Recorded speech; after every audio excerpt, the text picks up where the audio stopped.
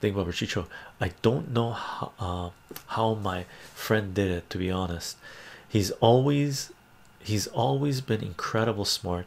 Known him since grade 2. He went to the University of Ontario Institute of Technology for Nuclear Engineering.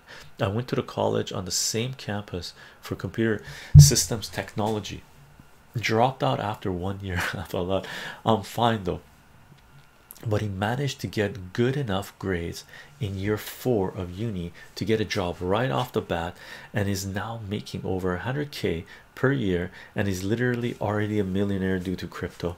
Cool, good on him. He was lucky enough to find a discipline that he excelled in, and I hope he loves, that he's working in and he's immersed himself in.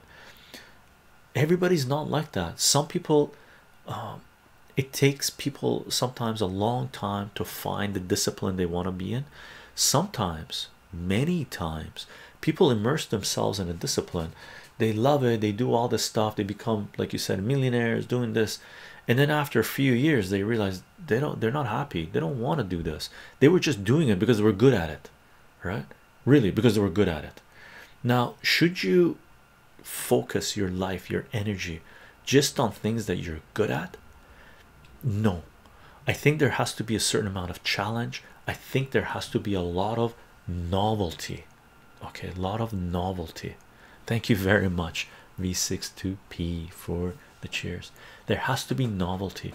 You look, in your life, when you're graduating high school or whatnot, I forget what the number is, but the stat says that most people will change their careers, if you want to think about it as careers, or their jobs, multiple times in their lives, right? And that's the way it's been with me, and that's the way it's been with most of the people that I know.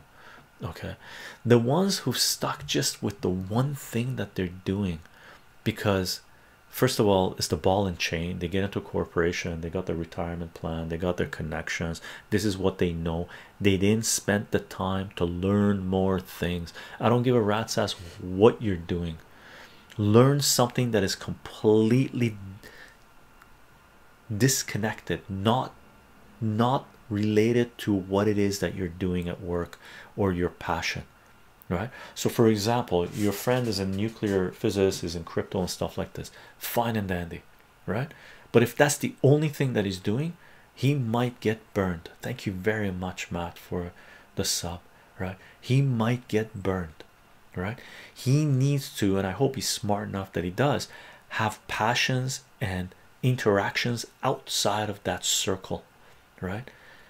Whatever it is that you're doing, make sure you have multiple different systems that you're engaging in, because you learn things from those systems, right?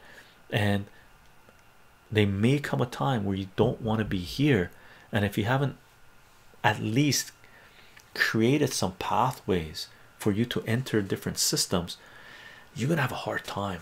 You're gonna have a seriously hard time. Okay, that's one bit of advice I can definitely give you guys.